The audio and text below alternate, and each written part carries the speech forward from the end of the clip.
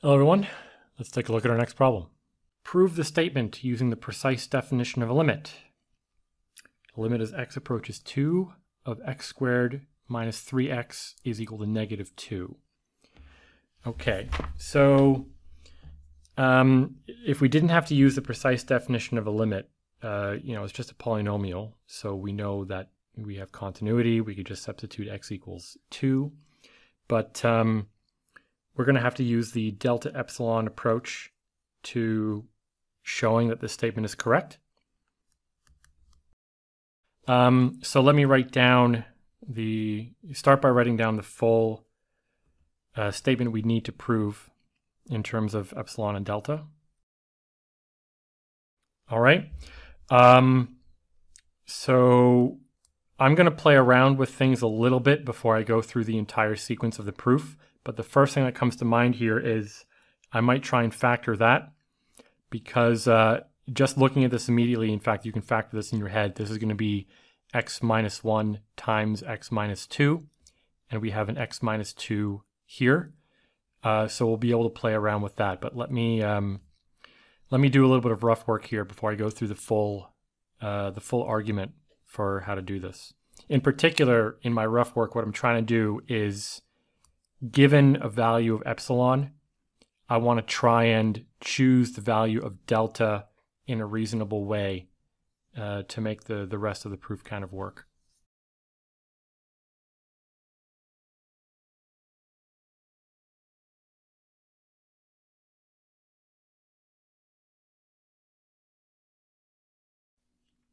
Okay, so I've done some rough work here to figure out a reasonable way of choosing delta in terms of epsilon.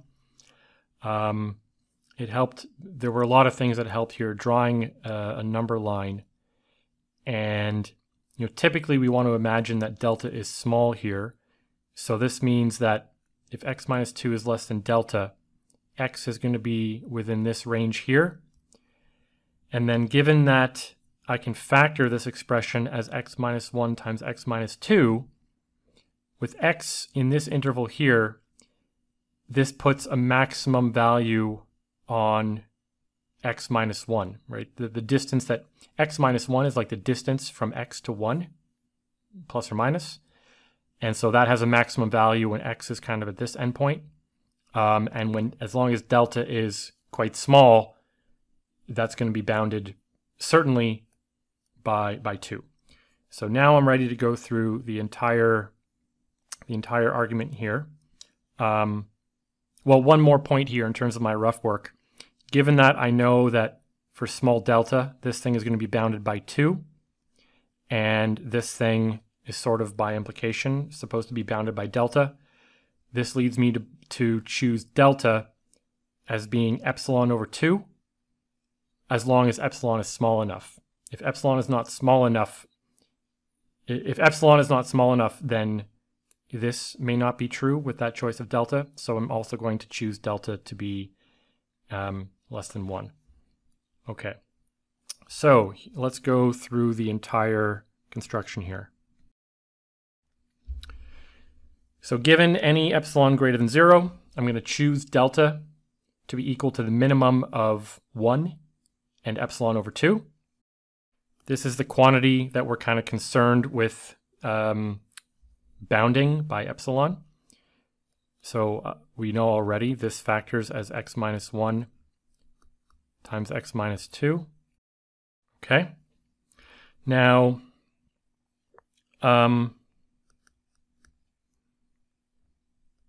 if x minus 2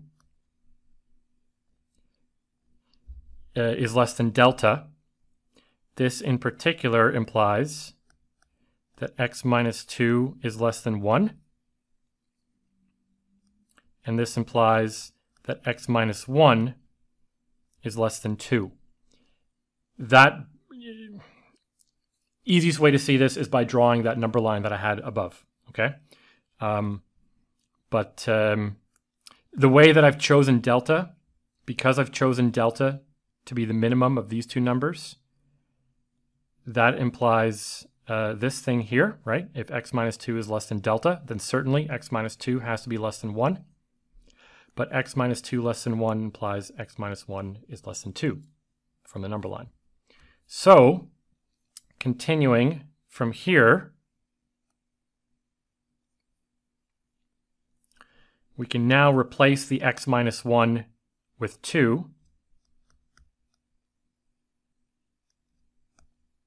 As long as we also replace the equality with an inequality. We also have that we're assuming that x minus 2 is less than delta. So this is less than 2 delta. But we also have, because delta is equal to the minimum of 1 and epsilon over 2, delta is less than or equal to epsilon over 2.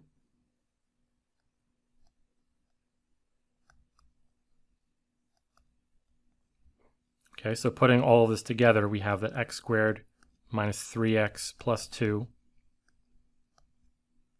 is less than epsilon when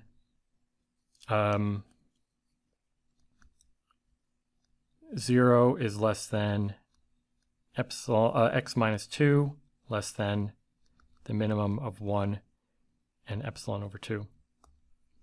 And that does it. That shows that our limit is the value we wanted according to the precise definition of limit. Yeah, not too much to say about this one. The rough work at the beginning certainly helped. Drawing the number line to juggle how these inequalities worked also helped. And also writing down exactly the statement we wanted to prove allowed me to identify right away that this thing factors into some term which we kind of expect to exist because we're taking the limit as x approaches 2, and something else that we have to work with and try and control. If I have any more to say about this one, I'll write it down in the description. Otherwise, thanks for watching.